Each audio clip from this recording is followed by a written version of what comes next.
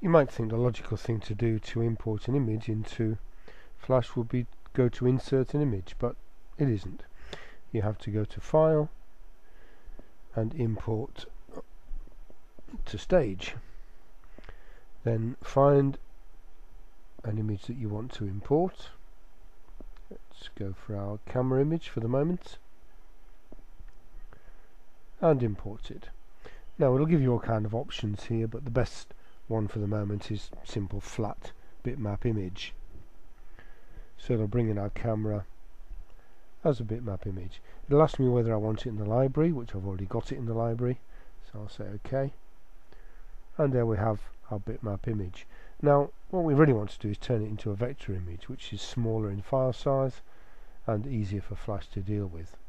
So if you go to Modify, Bitmap and Trace Bitmap, it'll give us some options. These settings are reasonably high with many corners and pixels, so we should get a pretty good image. We'll keep those options for the moment. There. Now as you can see, we've got a vector image now, which means it's split up into different sections, just as if we'd created it using a paint package. And we can take whatever sections of what we want that are of the same colour. We can delete those and manipulate our image to get it to exactly what we want. We could take out this microphone if we wished, take it out bit by bit, and then delete the sections we don't want. Just highlight it and press delete key, and we can do some tidying up around it. Take out this shadow and delete it. Notice it leaves the stroke behind. We'll get rid of that in a moment. And then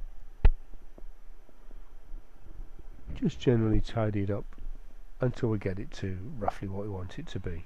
We could then put that onto a transparent background and put it into any document we wished.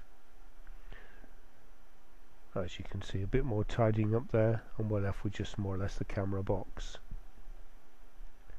Now, what we also need to do is to make sure we've saved this image in our library so that we can use it again. You saw when I imported it that I'd already done that once, but just to check whether that's so, let's reveal the panels on the right. The library panel isn't there, so go to Window and Library, and we can see that it has in fact got my original and a copy of the original saved in the library there.